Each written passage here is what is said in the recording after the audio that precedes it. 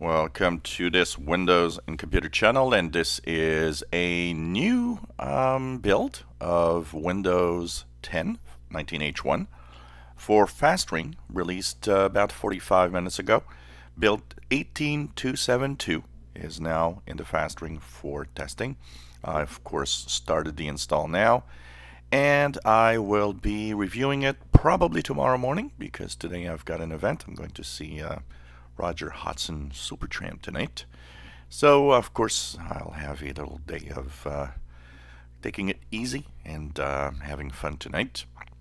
So tomorrow I will have the Insider Preview build review 18272. So check it out. We'll see what's good, what's bad, and all in between. And hope you enjoy the latest Insider Preview for Fastring. If you enjoy my videos, please subscribe, give us thumbs up, and enjoy the latest build. Just fire up your Insider machines as we are getting some new stuff in the 19H1 of Windows 10, which is the next version of Windows for next year.